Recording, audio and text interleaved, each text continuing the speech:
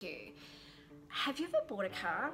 It's pretty exciting, okay? So you go looking for cars and you look at different brands, and it could be BMW or Hyundai or Holden or Ford.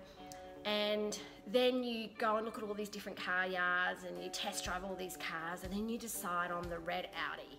And you're like super excited. I've decided on this incredible zippy red Audi.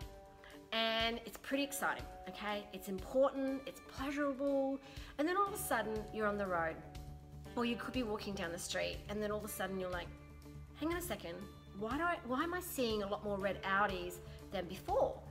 There seems to be a lot of people driving red Audis. Wow, okay. And then you might think, gosh, I hope I've chosen the right car or the right color, because there seems to be more of these red Audis than I'd seen before. I call this the red car theory. Or from a neuroscience perspective, it's called the Recticular Activating System, or the RAS.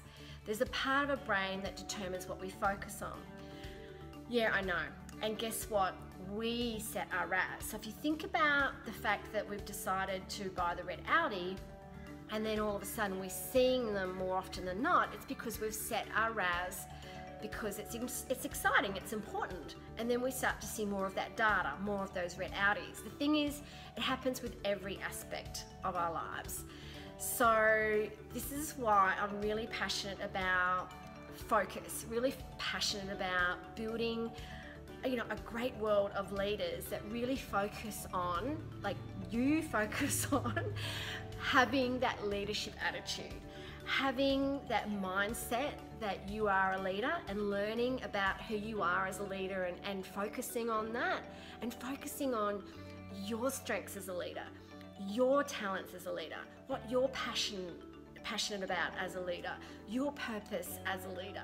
Because the more you focus on that, the more you set your RAS to that, the more you will start to see that data.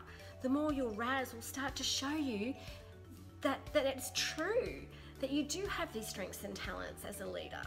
Because the more you focus on, you know what, I'm not a leader and I have these weaknesses as a leader, and this is what, going wrong for me and negative in my life, and I can't be a leader, then if you're focusing on that, your RAS is actually going to start to show you that it's true.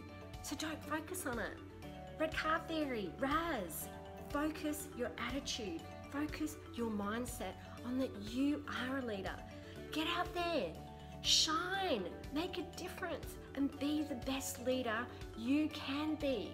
Rock your leadership attitude and focus that leadership attitude. So remember, leadership, it starts with you, and we want you to truly rock as a leader. So reach out to us today at leadershiphq.com.au, because we would totally love to make you shine and stand out and focus on what makes you rock as a leader. Thank you.